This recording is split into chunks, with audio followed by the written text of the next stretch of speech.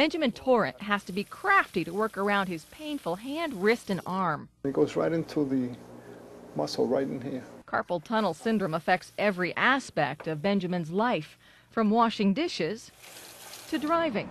All right, let's get dangerous. He can't even put two hands on the wheel. No, don't worry. I'm a pretty good driver. Benjamin was diagnosed with carpal tunnel 6 months ago, but getting that diagnosis wasn't easy with the standard test. Because you had to go through various referrals from the doctor to a specialist, from the specialist to the insurance, from the insurance to do that the nerve conduction test. A process that had him running all over town.